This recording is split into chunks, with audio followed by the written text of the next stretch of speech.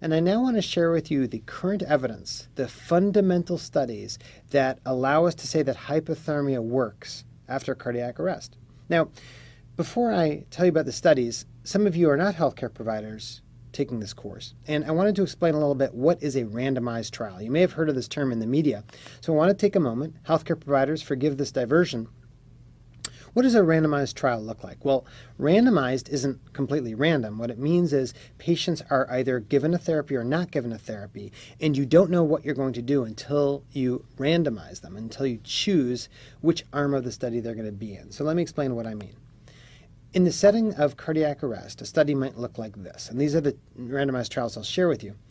An arrest victim is transported by ambulance to an emergency department in a hospital.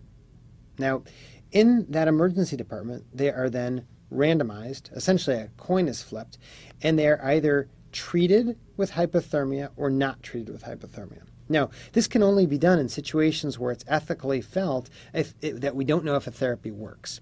If we knew that cooling worked, it wouldn't be ethical to not give that therapy to patients. Well, the studies that were done before these randomized trials were not definitive, and so it was felt ethical because we didn't know if hypothermia would work. Indeed, there's potential risks from whole body cooling. So in the studies I will share with you, victims were randomized to cooling or no cooling, and then outcomes were assessed. So patients were cared for in the hospital, and at the end, the question was, how many patients survived and how well did they survive in each of these groups or arms of the study? Okay, so that's what a randomized trial of post-arrest cooling looks like. Now, there are, as I mentioned, several randomized trials. These were all done within the last 10 years, so this is fairly new stuff and very exciting because they really catapulted hypothermia into the modern consciousness.